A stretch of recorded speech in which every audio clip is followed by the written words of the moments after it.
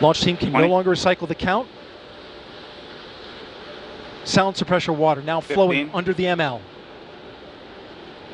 And here we go. 10. Hydrogen burn-off igniters initiated. 7, 6, 5. 4-stage engine start. 3, 2, 1. Boosters in ignition. And liftoff of Artemis I.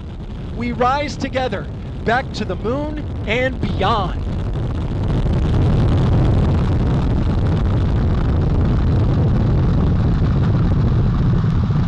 All 4 RS-25 engines on the core stage and 2 solid rocket boosters now propelling the vehicle at 128 miles per hour.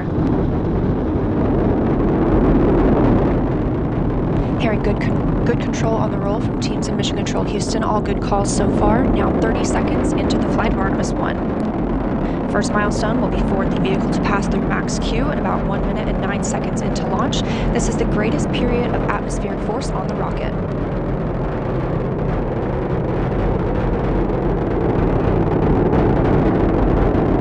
SLS now traveling 607 miles per hour.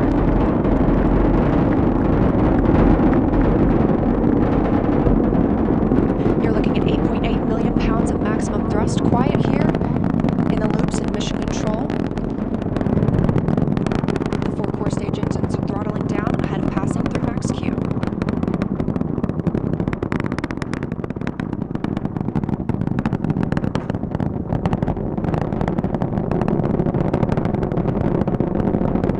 Now 1 minute, 21 seconds into the flight, traveling at 1,420 miles per hour. The 4 core stage engines are back at maximum thrust. The next major milestone will be for the solid rocket boosters to cut off and jettison at about 2 minutes and 11 seconds into the flight, so about 30 seconds from now. Again, quiet here in Mission Control Houston as teams continue monitoring the flight of Artemis I. We're now 16 miles downrange from the launch pad at Kennedy Space Center, traveling over 2,800 miles per hour.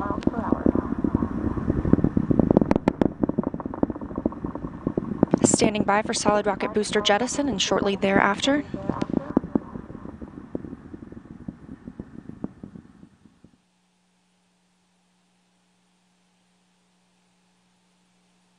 Confirmation that the solid rocket boosters have separated these 177-foot boosters.